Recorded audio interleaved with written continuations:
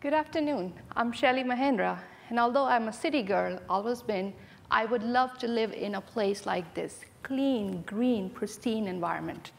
Well, let's face it, a lot of our environment is dirty. And in addition to the trash and the piles of dirt that you're seeing, what we don't see is the water resources, the soil and groundwater is also contaminated. It is my job to take this back to clean environment.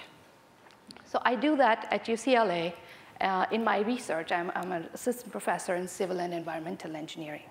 The conventional technologies to clean groundwater specifically sometimes just don't work. There are air stripping towers, there's carbon sorption, don't always work for all kinds of pollutants.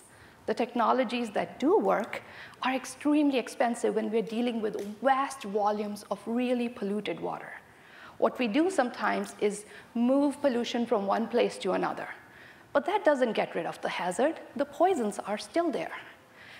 In light of all this that we know that doesn't always work, my research group, we are evaluating bioremediation. Tell you what bioremediation is. In situ, that means we work at the site that's contaminated.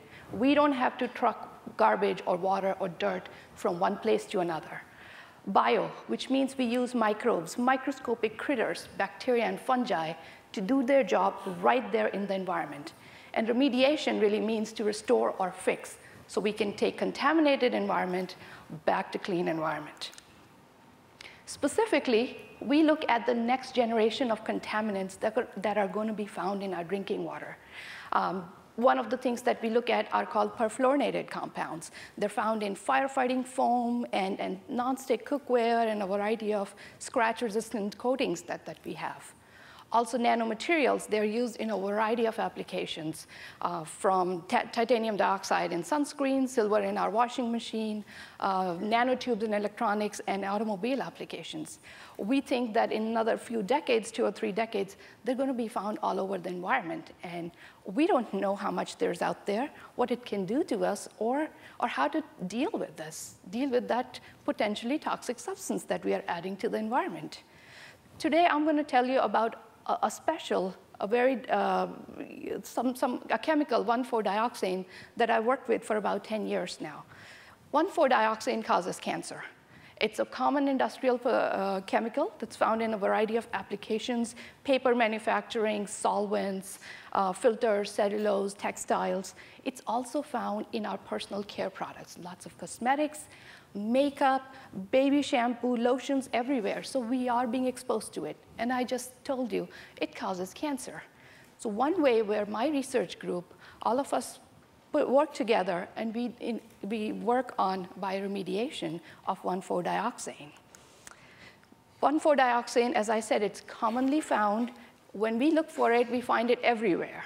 It's a common groundwater pollutant. It's infinitely soluble in water, so it just travels with water, and it has a potential to impact large number of people, large number of places rather quickly. So it's ideally suited for in situ bioremediation. This is an organism we work with. It's called Pseudo Nocardia, Dioxin Igorots. This thing makes a living out of eating dioxin. It eats dioxin. It loves dioxin. I've worked with it. I characterized this bacterium. Isn't that a good-looking bacterium? And I even got to name it, Pseudo Nocardia.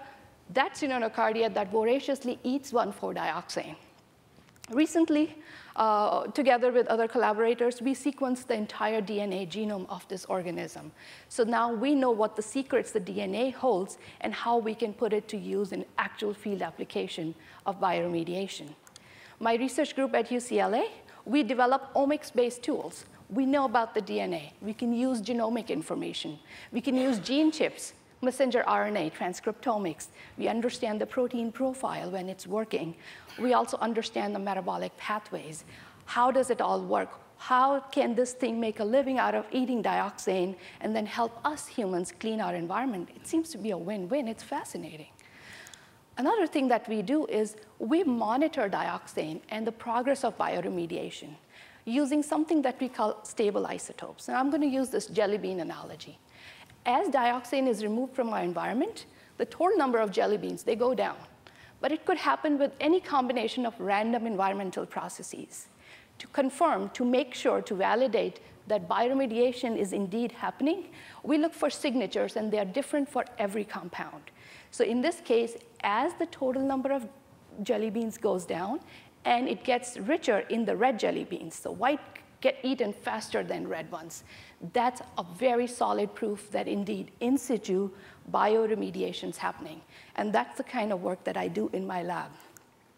So with help of awesome students and colleagues and sponsors, I hope to take my work from the field, from the lab, into the field and actually make a difference. Thank you very much.